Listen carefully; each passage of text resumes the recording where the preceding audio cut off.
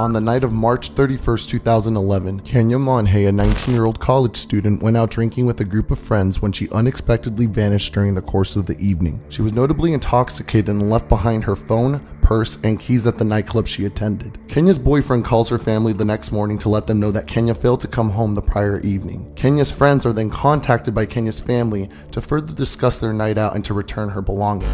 Kenia's stepfather, Tony, files a missing persons report and detectives begin retracing Kenia's footsteps.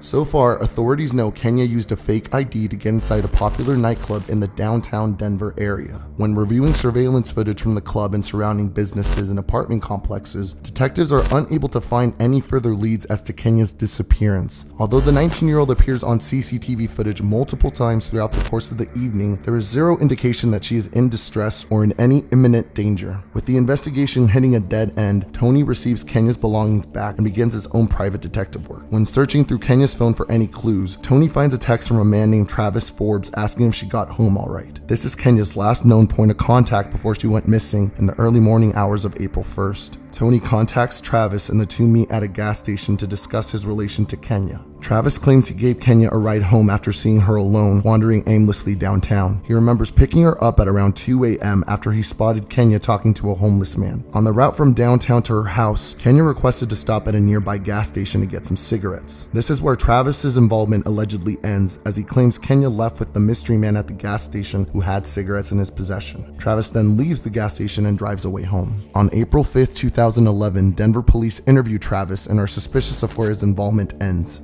She was drunk and very emotional, and she was looking for somebody to, comfort her. Yes, to comfort her. He asked him for a cigarette, and they walked off, and that's it. That was it, and I went home.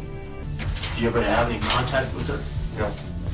Travis worked out of a shared bakery in Denver, Colorado, where he made organic granola bars, and an unusual act in Travis's routine caught the attention of the bakery owner, who ended up contacting and submitting CCTV footage over to detectives. It showed Travis wearing large yellow rubber gloves and rolling in an unusually large tape-sealed white cooler into the bakery's freezer. Now, granola bars are not meant to be frozen or stored in a freezer, so the act seemed out of routine to the investigators reviewing the footage. Travis then purposely shuts down the security cameras in the bakery to conceal whatever task he performed next. Detectives were suspicious of Travis's story to begin with, and they now have visual confirmation further implicating the young entrepreneur. However, with no physical evidence such as DNA tying him to Kenia's disappearance or murder, detectives are unable to press any formal charges against Travis. Following his initial interview, Travis agreed to come back for a follow-up polygraph test, but never showed up. It seemed as though the case was going to go cold for quite some time unless a confession was divulged or breakthrough evidence was discovered, and as fate would have it, Travis Forbes was taken into custody by Fort Collins investigators on a charge completely unrelated to Kenia's disappearance. Travis caused another victim named Lydia Tillman to slip into a coma for 5 months after he assaulted, strangled, and doused her in bleach. The 31-year-old wanted to come clean about Lydia's assault and his previous homicide of Kenia Monge. In exchange for his confession, Travis requested to carry out his prison sentence without being labeled a sex offender, and along with pleading guilty to Kenia's murder, Travis agreed to show investigators where he buried her remains.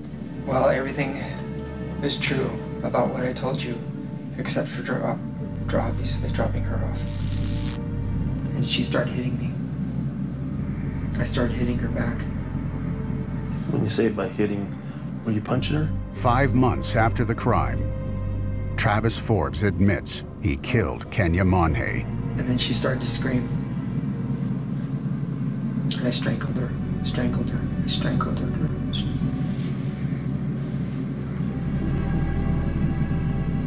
And I killed her. Travis took investigators to the exact spot where he buried Kenia. She was found in a shallow grave in Weld County under a cottonwood tree about 40 miles from Denver, Colorado. This is where you guys stop. He stepped out of the truck and he let out this wail, this just blood curdling wail. I thought, this is where she is. Right there. Right there. Back at the Fort Collins Police Department, Travis said he found Kenia intoxicated after she strayed from her friends, wandering around the downtown area, and picked her up. While in his van, according to Travis, she passed out and he took advantage of her being drunk. Travis confessed to having sex with an unconscious Kenia in the backseat of his vehicle after falsely claiming he would take her back to her friends. Travis continues by saying that Kenia regained consciousness shortly after he sexually assaulted her. And according to Travis, Kenia started hitting him. Travis began hitting her back. Kenia then started screaming and Travis strangles the 19-year-old to death. Travis then drove around the entire day with Kenia's body in the back of his van, hiding her inside the big white cooler he later wheeled into the bakery's freezer, as seen on CCTV footage. He then goes on to burn everything that Kenia touched, including her clothing and the van's carpet, and drives her naked body to her shallow grave. Travis Forbes is found guilty of first-degree murder and is sentenced to life in prison without the possibility of parole for the murder of Kenia Monge. Without Travis's second crime and the bakery owner submitting the surveillance footage, Kenia's family would have never received the justice she deserved.